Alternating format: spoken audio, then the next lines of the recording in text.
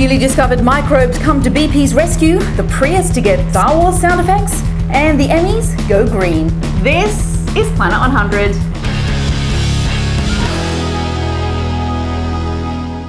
Welcome to Planet 100, the top environmental news stories of the day in 100 seconds or less. I'm Sarah Backhouse and it's Friday, August 27th.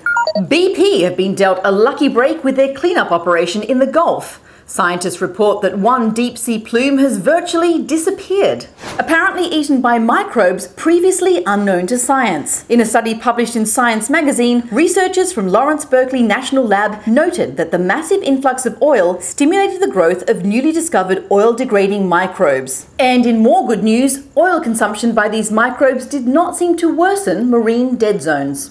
One of the great joys of driving a Prius is the sound of silence. But pedestrians complain they can't hear the vehicle approaching.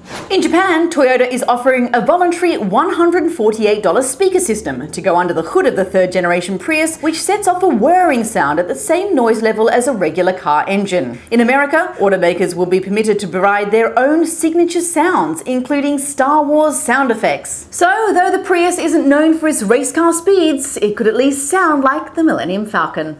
And finally, the primetime Emmy Awards will be held at LA's Nokia Theatre on Sunday night. And beneath the glitz and the glam, the message will be green. From energy-efficient lighting to recycled sets to reusable water bottles for the crew to non-toxic cleaning products for the staff, it looks like the environment will be the sure winner on the night.